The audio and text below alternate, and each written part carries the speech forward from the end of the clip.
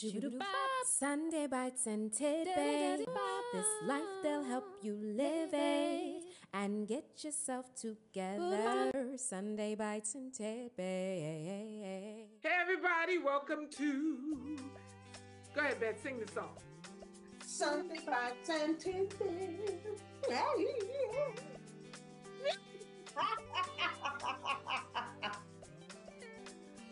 It gets kind of worse each week. Last week was pretty good. I don't know what that was, but welcome all to the show. We are so excited to have you here. What do you guys? What's going on with you ladies today? Well, I'm happy today. Why are you happy today? My daughter took me to lunch to this restaurant. I am just absolutely in love with this restaurant. It's in Manhattan Beach. It's a Chinese restaurant. Oh my God, never tasted food so delicious. This is the second time she's taken me. So I'm so thrilled. And I'll give you the name of it after we're done. We can post it, but oh my And God. it's vegan. Food is amazing. Huh? Obviously, it's vegan. No, they have vegan options. Oh, okay. Well, that's good. Because I know most of the time you like to eat it vegan because you don't trust the vegan options all the time.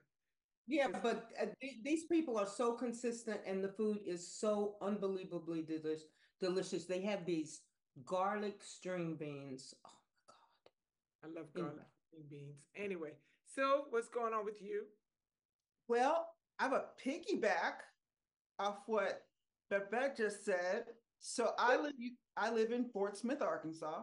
It's a real Army fort. Like it was a real Army fort where soldiers came.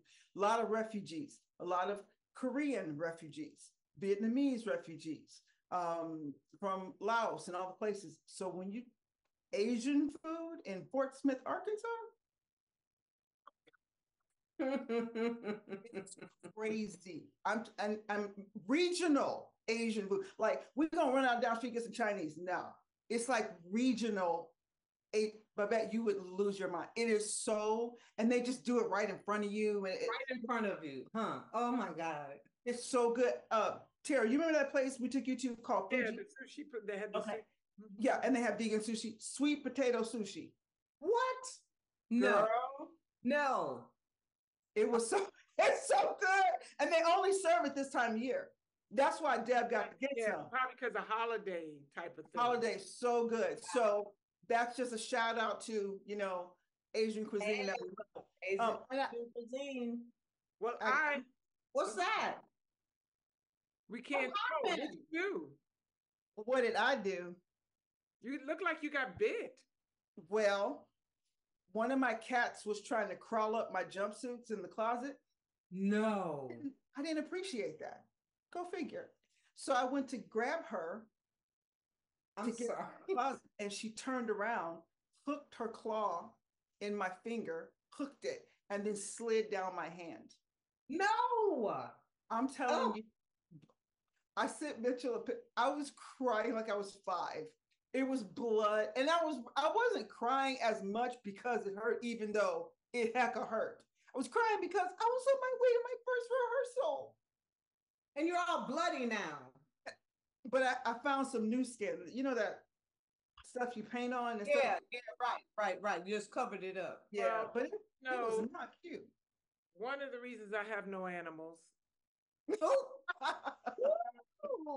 my week was, let me just share.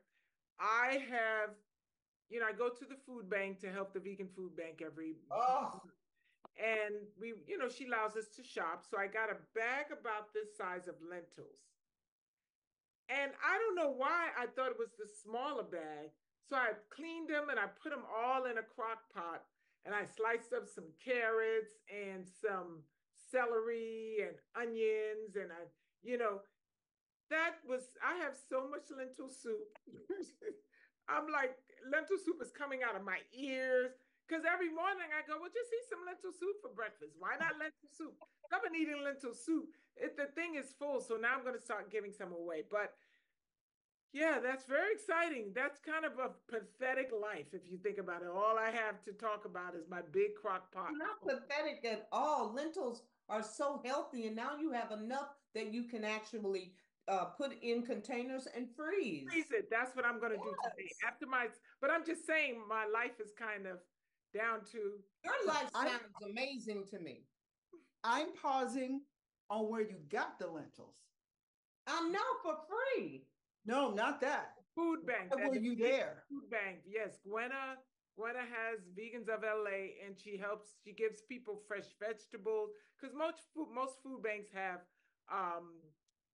canned goods and a lot of processed food, but she wants to make sure people get healthy fresh foods.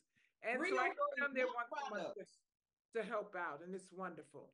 But you know what? I just want to get on our guest today, because this gentleman has made some strides in New York, and was a police officer for years. And some of the stuff that we kind of know but don't know, we guess that's going on. He wrote a book about it called The Dirty 30. And I can't wait to hear more about it, because as a woman who has especially sons, or African American kids, I'm always petrified when I hear police stories, and I'd like to know from him, from being on the inside, how valid would my concerns have been if I lived in New York, and how valid are my concerns, period, and him being a father, how did he navigate all that? Please welcome our guest, Leo Lungaro. But he's got another name, and I don't know how to say it, so we're gonna let him say what his full name is. Leo Lungaro. Leo Lungaro. Hello, how you doing? Good. How are you now? What is your full name, Leo? Is it Leo T or Leo? You mean my real first name? Yes. Liborio. Liborio. You gotta say it like an opera singer. Liborio. Liborio. Liborio. Much better than me. Anyway, thank you so much for joining us. I'm really excited to have you here today, because we are all moms here and grandparents, a couple of them. And Sylvia and I've spent a lot of time in New York, and really kind of brought you here because I wanted to hear more about your journey as a police officer, and also how you specifically navigated being a father, being a husband. How did you inwardly navigate the madness that you saw versus the lifestyle that you were living, and how the safety of your family and other people that you knew and cared about? I know somebody told me it's kind of like being on a plane, where if you have a dad or somebody who's a pilot, they can talk to you about it a different way than somebody who's petrified of flying and thinking every plane's going to fall out of the sky. So for me, being a mom, I'm petrified of police officers, number one, because of what happened to me when I first moved out here. And number two, because when you see them, a lot of times they're always, not all of them, but a lot of them are doing things that are just not right. Tell us a little bit about your journey and your story, and then the book, etc. Well, for me, I love being a police officer. I come from a family of police officers, my uncles, both of which were homicide detectives. My brothers, one was a homicide detective, the other one was a lieutenant. So taking the police test from the beginning, I always wanted to be a cop. The one big thing in New York City, when I came on in 1979, they were very big into community policing. So from the day I graduated from the police academy, we went out and did a beat. You met the people on the street. You see who you're working for, because really you're working for the community, and it's not the other way around. I don't know what's going on today, if they still follow the community policing methods. But I know back then, in my world, I didn't look at it as madness. I looked at it as every day getting up and going out and helping people. And that was my job, to help. And that's all I cared about. Did I see some ugly things? Well, yeah, I worked in the 34th precinct, the 30th precinct. They had hundreds and hundreds of homicides per year, which is kind of crazy. But I think you have a defense mechanism that comes up that you kind of shut it out. because you didn't do the homicide. I mean, you witnesses the bodies and you see the bad things that happen. But when something like that happens, for me, I look at the senior citizens, I look at the kids, I'll go out my following tour and I'll go to a subway or a bus stop where the kids are getting on the bus to go somewhere. How you doing? Talk to the kids. I'll talk to the store owners, see how they're doing. And with community policing, you know who the good guys are, and you know who the bad guys are, because you're seeing the good guys every single day, and then all of a sudden you're seeing a certain change on a street corner. You see people, dealing drugs, or they have guns, or they're just abusing, a loved one or something else. So you guys stand in and do your job. And going home, I never took my job home until I worked in the 30th precinct, when you had all that corruption going on where 30 cops got arrested.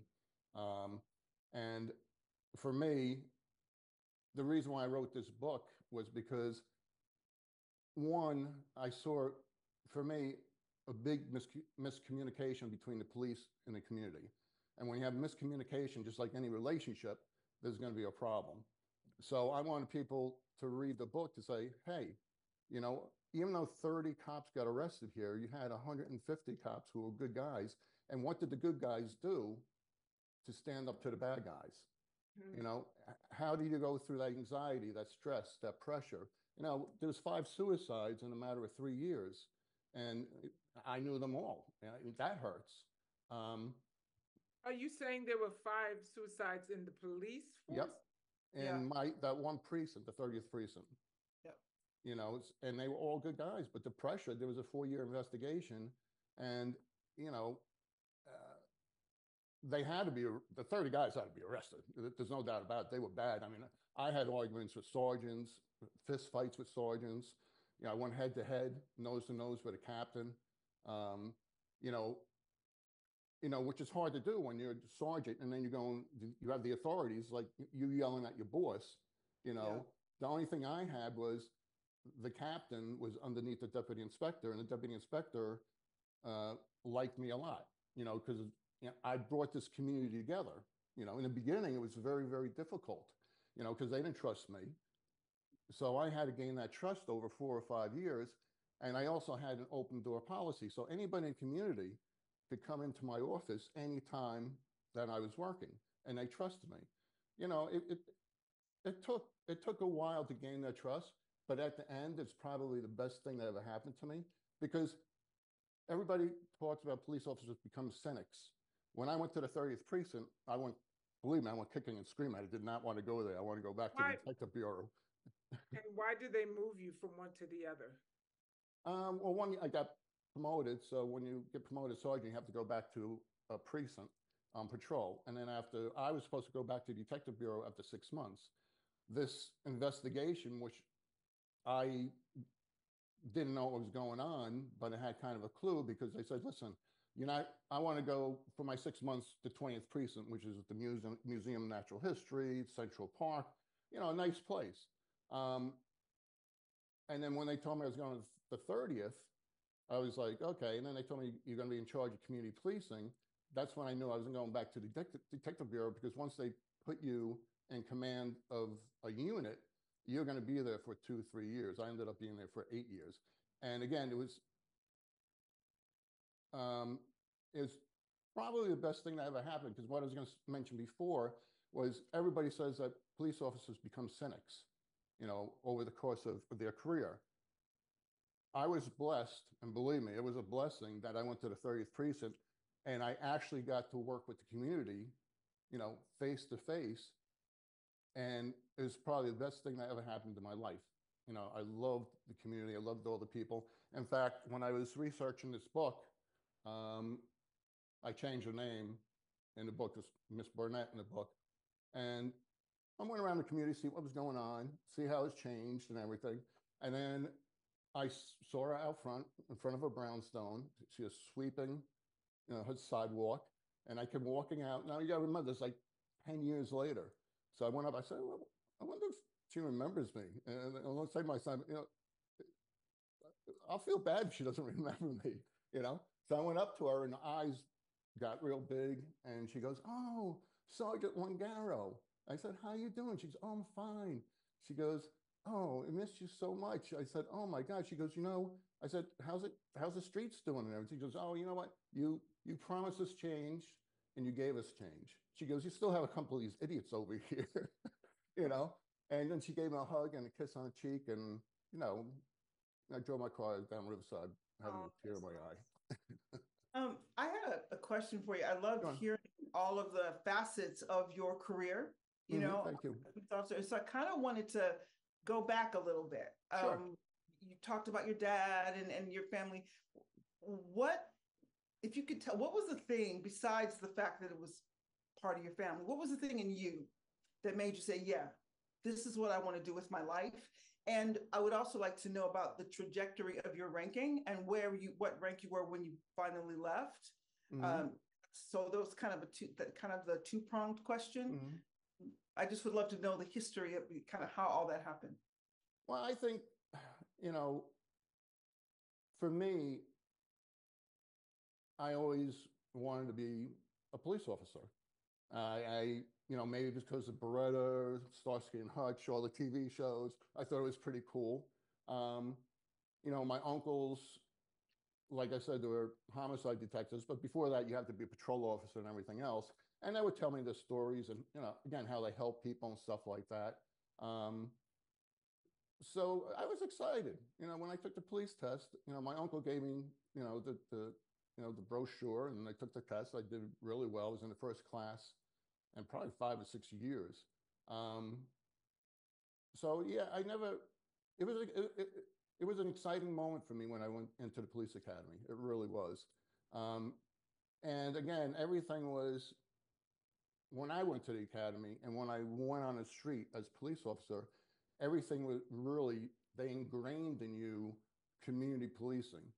In fact, I remember one of the instructors would say, you know, be kind to the people on the street, because when you get in trouble, somebody's fighting you, shooting at you, they're the ones that are going to call 911 on the phone and help you.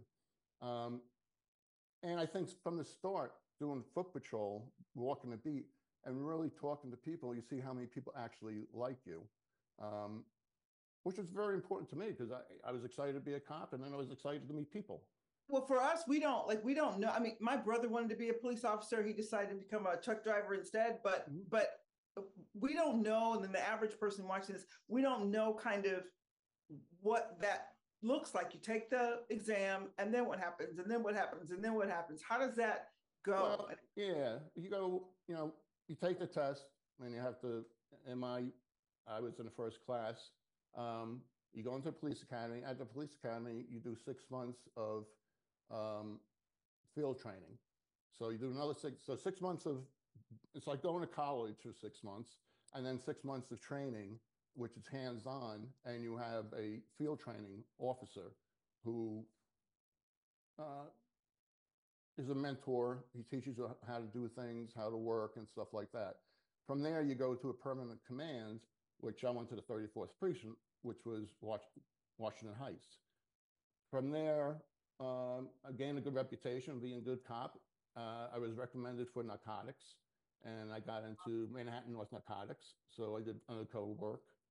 From there, I got promoted to detective, and then I went to Bronx Robbery Squad, which basically we would do pattern robberies. So somebody had to do 3 or more robberies for our unit to pick it up. And then I took the sergeant's test and got promoted to sergeant, and then ended up in 3-0. So, wow, it's amazing. Go ahead. Well, I'm probably jumping really far ahead. However, I just wanted to share this. I was born in 1950. My brother was 10 years older than 10 years older than myself. Mm-hmm. And we were raised on the east side of Los Angeles. Okay. Central Avenue, Washington Boulevard. My brother was always in trouble. Mm-hmm. Always in trouble. My mother, however, was block captain. She always had the police in her house. She was one of those, just embrace the police. My brother, however, he said there was not a time that he was ever arrested that he wasn't beaten. Not one time that he was ever arrested that he wasn't beaten or mistreated. So he always took the opportunity to lash out because he knew they were going to slap him around. The last time my brother was beaten by the police, they beat all the teeth out of his head. Wow. So I've had a mixed feeling as it pertains to police officers, especially in neighborhoods like South Central where I grew up.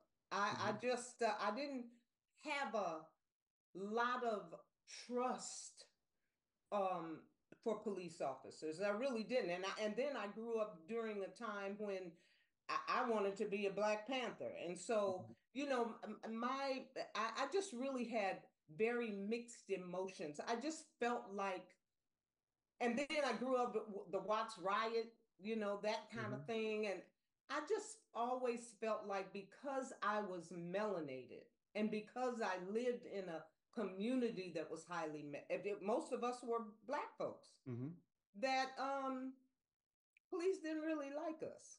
That's the honest to God truth about the way that I grew up and my thoughts about police officers. Did you find police officers that some of them may have been on that page? Because I realize we're just people passing tests, wearing badges and packing guns. We're humans and we're all different. We all have different ways of thinking. What was your experience like with some of your other folks that you worked with as it pertained to a Black, brown community? Well, that's a fair question. I can't talk about Los Angeles because I was in New York City. All I could say is I always worked in Hispanic and African American communities, and I always got along. I never saw anybody when I worked beat anybody or hit anybody because that's a big no-no. I'm not going, because if I did see that, especially as a boss, I'm going to call internal affairs and have them go to the captain's office and he'll be arrested or whatever it may be. Because again, I'm here to do a good job, help people. And I'm not here to get fired and lose my pension. You know, that's big. So that's the other thing, you know, wherever I worked, and I worked in really, really tough neighborhoods, but you never put your hands on. Now, if somebody, you have to arrest somebody, they're wrestling with you, you wrestling back, of course, you got to put the handcuffs on.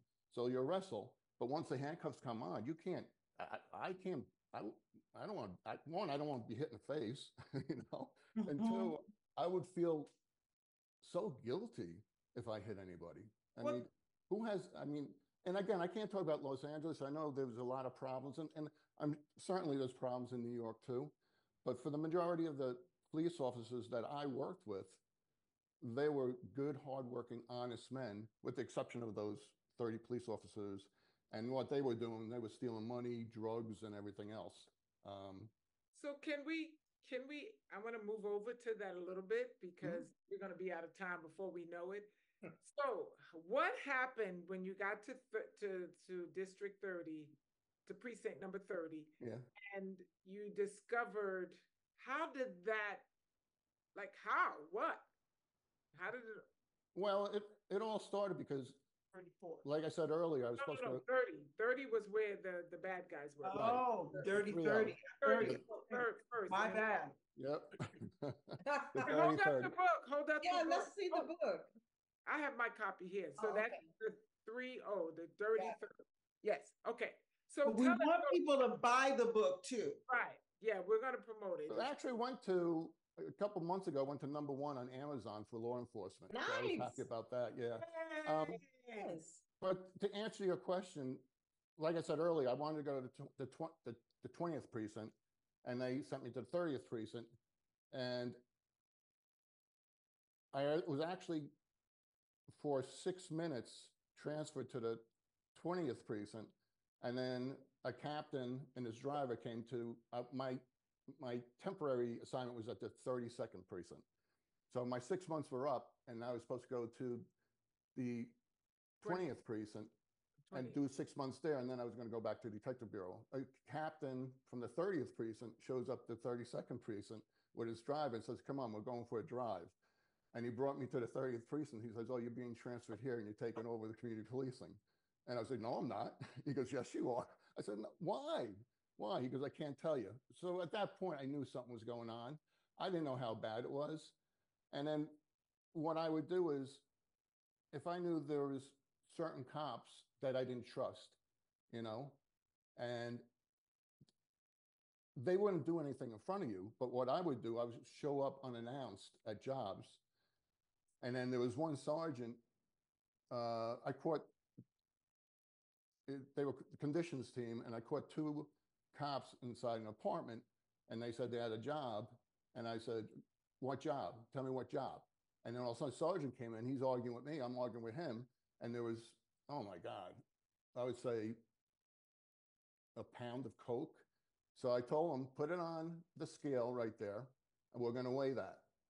You go, "What? No, I said, "No, you're putting it on the scale right there. We're going to weigh it. And when we get back to the precinct, it better be that weight. I'm going to lock you up." So what happened when I was working, they would change their hours. And then I would change my hours just to bust their chops. But then I knew people from internal affairs, I knew there was a big investigation going on. So they were taking care of whatever they had to do, which, they did a good job. Them and the feds, the FBI, locked up 30 police officers. Wow. Yeah. It's, and what's interesting too is when I spoke to internal affairs, in the last 2-3 years, I interviewed a lot of good cops and a lot of the dirty cops, because as a writer, I can't judge. I have to know exactly what happened, because once I judge, well, then, I'm falsifying information. So, and they told me everything that was going on. But when I talked to a chief from internal affairs and a detective from internal affairs last year, they told me that what was interesting, 90% of the good cops was calling internal affairs on the bad cops. That's, so when I say blue, what's that, blue wall silence? I'm like, there's no blue wall silence, because nobody wants to get arrested. They don't want to go to jail. Let me ask you this. Do you find that, and then I want to get back to that story, but do you still have people in the police force in New York who are part of it? You mean the guys who got arrested? No, just friends or anyone who's still. Oh, they're all retired now. Okay, because I'm curious to see how different things are there now than it was then. Because it feels like a lot of times, and like I can be wrong because I'm only basing it on some of the situations, obviously, that you see on television that has me petrified. Right. And, and being a person of color, that the stuff that I just went through, a few times with cops that, and I came crying to you one day. I thought I was going to be arrested because I was working for somebody who got arrested. So I was like, "Are they going to come get me?" He's like, "No, they ain't thinking about you." But everything, I'm so nervous about it. I don't want to have anything to do with that side of the world. But it feels to me like a lot of, and maybe a lot is only because I see again, a lot of the police officers feel like so many of them are on the wrong side. We don't get to see as much of the good side of cops. Every now and then somebody will post something because of social media. All we get to see are the cops who are doing dirty, and the cops who are hurting people, and the cops who are shooting guys. And, and then some of my experiences out every day, and even experiences with my sons, coming and carrying groceries into their building and being pulled over. "Do you live here?" It's like, "What? We got groceries. We're coming to school. We got our backpack." It just feels like all the cops now, that everybody's all screwed up. And I'm just wondering, where are the good cops? How come these other people seem to just keep getting away with things? I know it's a question for you, sir, but I actually have some input about that as well, Tara, that I'll share, that I would like to share after, if you don't. What are your thoughts on that, Leo? Well, my thoughts, again, I can only talk about New York City, and I can't, LA, local police and stuff like that. I think there's a lot of problems where I think they're going to have to get stricter in hiring the proper people. Two, the one thing I don't like in New York City, when I go back to New York City, they're all wearing these black uniforms, with police on the back. They're not wearing the dress uniforms like the blue shirts, the uniform pants, dress pants, and stuff like that. I think they have to go back to being professional. They have to look professional. I just don't like that. To me, it looks like they're more security guards than police officers. When did they change the look? I don't live in New York. I've been here 15 years, so it had to happen in the last, 15 years or whatever. Yeah. I don't like that look. I think they have to be stricter on hiring. When they're stricter on hiring, as in what should they be looking for that they haven't? Education, some college education, doing proper investigations, talking to, like when I came on, they talked to my neighbors, they went to my job, they did background search and everything else. I don't know if they're still doing that, but I think I have a bachelor's degree and I put myself through college. My mom and father didn't have that much money, so I had to, like a lot of people, I had to do it myself. And I just, I can only talk when I came on in my 20 years of service, is everybody, you had a lot of veterans, that's disciplined, they're in the military. Yes. Right? They're good. So they always got like 2 or 3 extra points, which they deserve to come on the police department. I had my police test, I had 100 on the test. And everybody who took the test, you had to get 96 or better. Yeah. I don't know how it is anymore, but I know everybody who came on. Okay, for instance, when I took my police test, 75,000 people took the police test. 75,000. Now they can't get 2,000 people to take a police test. Really? And that's probably why they're just grabbing people, and they might have lowered the scale. Yeah, I don't know, but I think again, you have to have community policing. If you don't have community policing, well, then you're going to have miscommunication the whole time. The police and the community have to talk, like, and if you see something bad on the street, now you can tell a cop, hey, listen, somebody smacked this, kid or something like that, but you trust the cop, and now the cop's going to notify, the captain of internal affairs. It's all, it comes down to trust. But yeah, I think, they got to the police department has to get better with the PR. Yeah. Say the good things. If somebody does something bad, well, fire them. That's it. You're helping all the police officers by firing them because you have one bad apple. Yeah, and it's not just the police, it's the media. I mean, it's their job to divide us. Because you can divide, you can keep us divided and keep us with an us and them mentality. Then you can break down the system. Weakening the system gives those who want that power the power, because we're divided. Okay, so this is what I was going to say. I'm excited to share this because we talk about wellness on this podcast. So I'm excited about this. So I told you I have a friend. Her name is Jen Lackard. Jen Lackard she's a Black woman. She is the country's first Deputy Commissioner for Special Initiatives in Mount Vernon.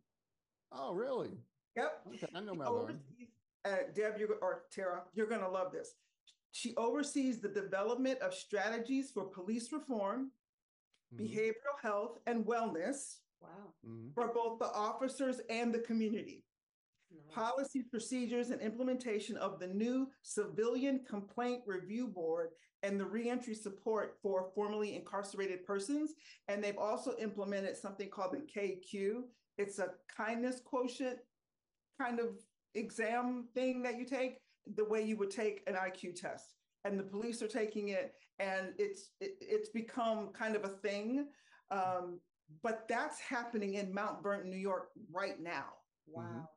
And that's a big deal for me. To me, that's a big deal. Big deal. That is a big deal. But look at this. It says, I was just pulled this up. It says, to pass the personal qualification for police test, a score of 70 if applying for the Los Angeles Police Department.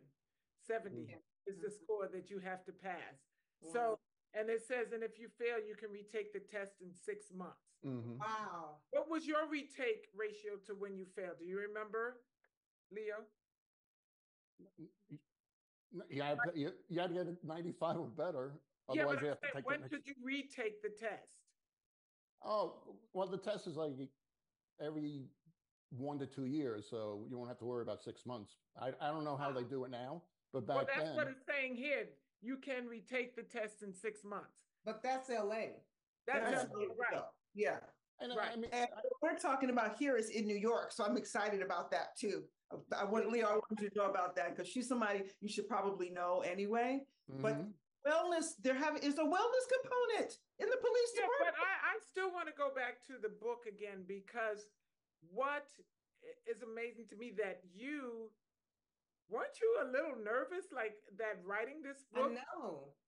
Because you were not concerned, or is it that everyone was retired and even if they wanted to come after you, they couldn't?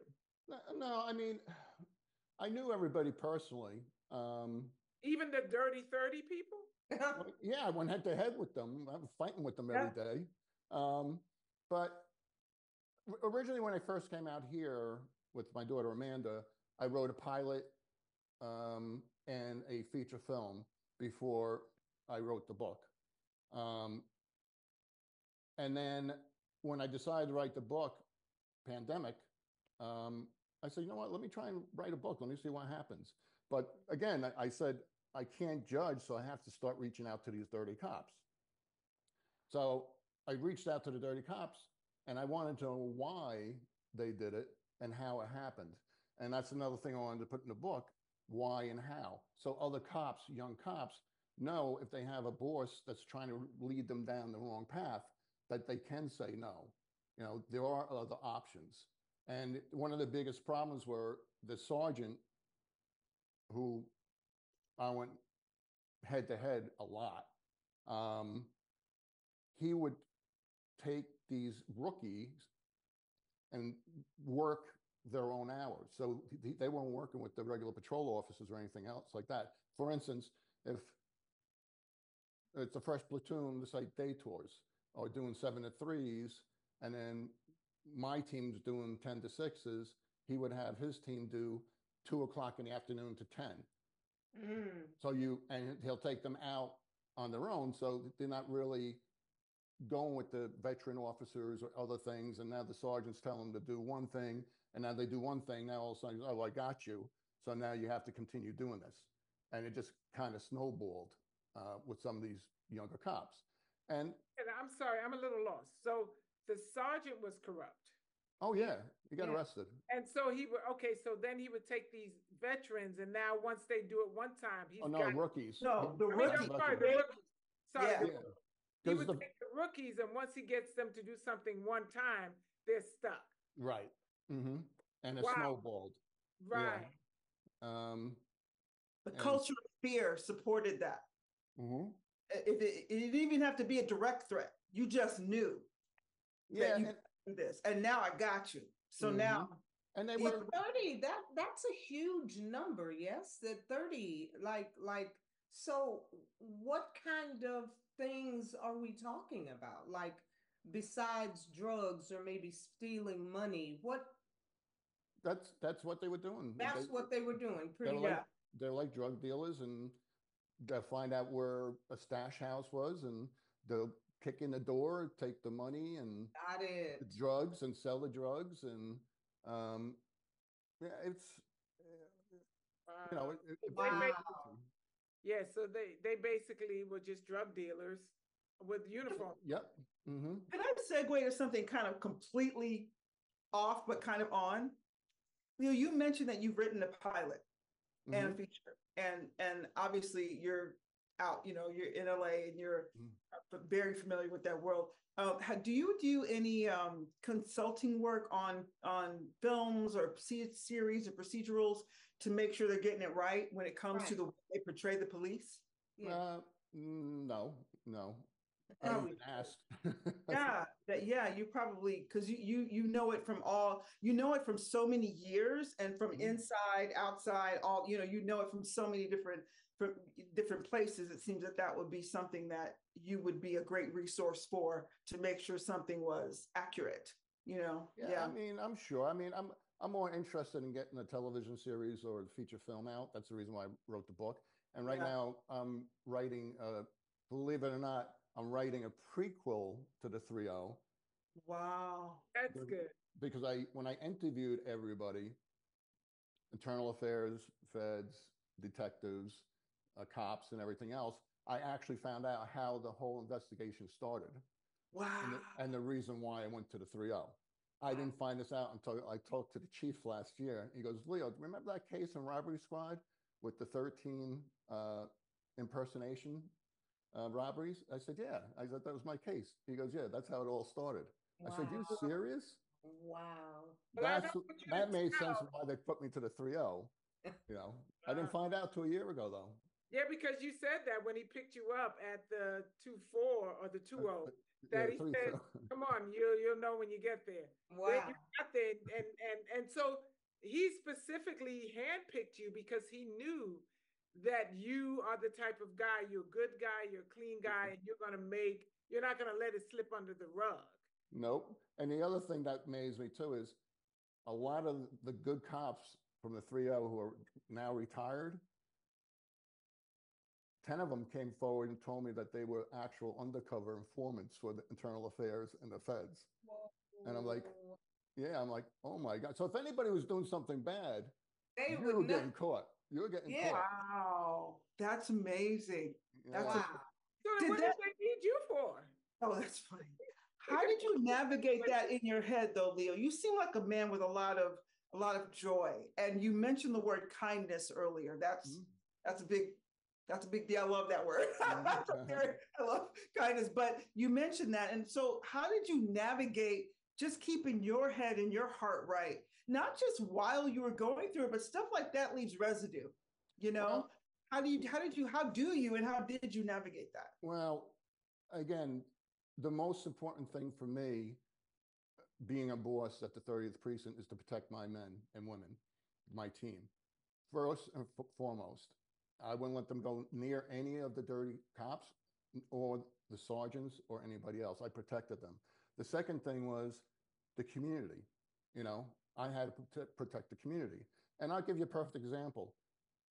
The ministers of Harlem, okay, when all the police officers got arrested, the 30 of them, Reverend Ruth O'Neill, actually I got the plaque right up there, came with 2 busloads of children from the local school, and they all made handwritten thank you cards. Oh. So instead of coming to the precinct, having a riot and everything else, they came in, and her and the ministers of Harlem came in and gave us these thank you cards and gave me a plaque, a trophy, and really nice. And that was a touching moment. It was a touching moment. So that community, I always liked you too. I knew you were a good guy. I like you too. But I think that's because not just me, but my team and most of the cops, the good cops in the 3-0, were able to gain the community's trust that they knew who we were. There was no miscommunication. And I think that's the biggest thing about my book. And I think the biggest problem with policing today, in my mind, I mean, I could be wrong, but I think it's miscommunication. And I think everybody has to get back on the same page and work a little harder. And the police works for the community. The community doesn't work for the police. And I think that's hopefully that answers your questions. Yeah, no, it does. What you said was you talked about that moment what the children did. They expressed kindness toward you. And it's the funny thing about that is that when they did that for you, it activated that feeling in you, you know, the oxytocin and the dopamine and the endorphins and all that good feeling. And it's funny because if somebody, when you shared that with someone, just when you shared it with us, felt it too. Yes. And that's what happens with you talked about that. If you're kind to these folks, not nice, but kind to them, if you need them, which you will if you're out there on the street as a police officer, they're going to remember that kindness. Yep. They're going to remember that they could trust you and you made them feel safe. And I think it's a beautiful thing. So yes, you did answer the question. And a lot of people I went through, believe it or not, during this whole thing, panic attacks. So I remember one time I was behind my desk and I was upset because the dirty sergeant tried to grab one of my officers and I flipped out. And then I talked to my officer. I said, listen, I don't care. You call me. If I'm home, you call me. I don't care. I'll come in. You do not go out with that guy. I don't care if it's an order, whatever. And I just remember my whole office started spinning and spinning. And then I didn't want my team to see me weak. So I was hugging the walls, getting back to the locker room, into the bathroom, just so I could sit and, breathe, like I've cupped my hands like this, So a lot of people went through panic attacks during this time. And what was the panic of that something was going to happen to people? Because that's my, No, I think everything was just collapsing.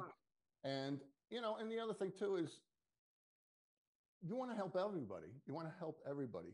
And there's only so much time in a day, that you could be doing things and everything else. So now, not only am I trying to protect my team and the good officers, 150 other officers in the precinct who are good, I also want to protect the community, away from, these dirty cops and everything else, even though they were more into the drugs and the guns and everything else. It just, your mind it adds up over a course of time. How did you deal with it? How did you deal with the panic attacks? And how did you you said there were several people who were experiencing that. How did you get yourself back? Medication. Okay, wow. Medication. Yeah, amazing. That's good. Yeah, it was scary. Am I having a heart attack or am I having a brain tumor or something like that? It was freaky, Did it ever, the fear, because you being a family man and a loving husband, been with your wife, Wendy, for years, and you have 3 beautiful kids, it never spilled over to your concern for your children? No, I think every police officer knows the job, and it could be dangerous. And our job is to protect people, so when somebody's firing a gun, we can't run the other way. We have to go towards that gun because not only, I'm protecting people on the street, the community, but I'm also protecting other police officers from being hurt. So did I ever think about, I've been cut, I've been stabbed, but do I ever think about I'm not coming home today? I don't think, and I think most police officers like that.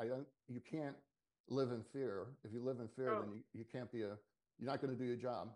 Well, I'm not even talking about you living in fear for you. I'm saying as a parent, because when you see, well, let me put it back on me. When I see so much of this going on with, police in the world and the violence, probably because I have a very hard time separating, it's not very good for me to be able to, because then all I do is worry about every time my sons leave or my daughter leaves the house. Because, you know how to train yourself, and then, but your kids may not. And because of seeing so much corruption and seeing so much violence on a regular basis, it never concerned you with your kids. And if it did, how did you navigate that?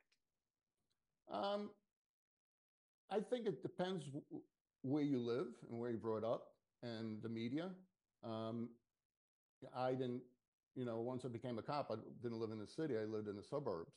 So it's a lot different. It's not like everybody's on top of each other. And you got to remember also, back in the day, you didn't have the social media that you have today.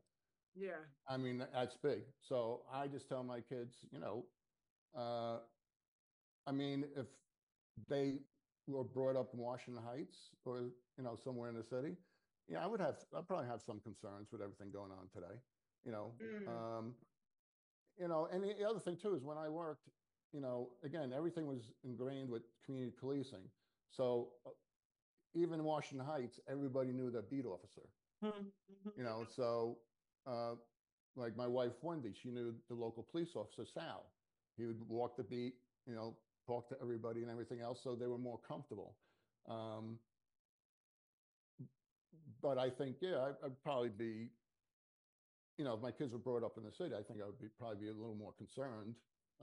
So now that your kids are here in LA, and even though they're not kids, they're still, you know, they're young adults for the most part. Concerned with seeing the LA police officers with your children, or like I was saying earlier, do you have a certain sense of comfort because you know, like the pilot of a plane has different understanding of that world than the average person, you know, who's riding? Well, yeah, I mean, my oldest son got stopped and his friends 2 or 3 times in I want to say Sherman Oaks, I want to say.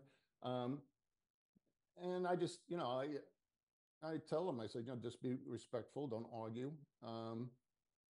and leave it at that. You know, if they disrespect you, let me know, and I'll take a ride to, you know, the local precinct and have a conversation with them. Yeah, so no, I mean, again, I think it's also, you know, Matthew's the same age as your two, and but no, I don't, you know, but I think maybe my background. I think it's because of my background. Yeah. I want to speak to something Babette said earlier about kind of the not opposing forces, but the two different kinds of ways of seeing police from her mom's perspective and her brother's perspective. And I have a very interesting perspective as well. I have been harassed once in Illinois at a mall. I was snatched. I was 13, and I was snatched out of the middle of the mall. I was just walking around shopping. My whole family was there. My parents let us separate with our little money and go buy our own things.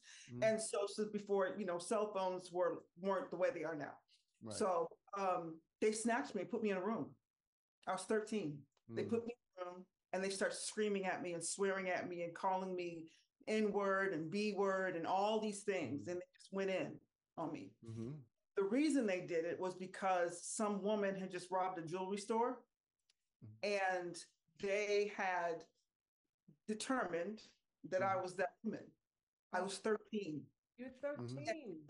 And so it was terrifying. It was absolutely terrifying. It imprinted on me in a way that is difficult to describe. It was because there was one black one and one white one, and they were just screaming and yelling. Now the black guy wasn't calling me names, but he was rough with me. Finally I said, I kept saying, can I call my mom? Can I call my mom? Can I call my mom? And so I don't know if they paged them or whatever.